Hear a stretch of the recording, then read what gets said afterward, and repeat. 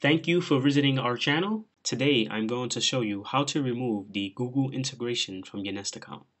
Alright, the first thing we're going to do is log into your Nest account on a web browser or through the Mo app. Then click or tap the menu icon on the top right corner of the screen. Then click on the account icon, click Works with Nest, then select the connection that you want to remove, then click or tap Remove Connection, confirm it. Repeat these steps for each service that you want to remove and you're done. Alright, please give this video a thumbs up, share and subscribe. If you have any questions or comments, leave them below.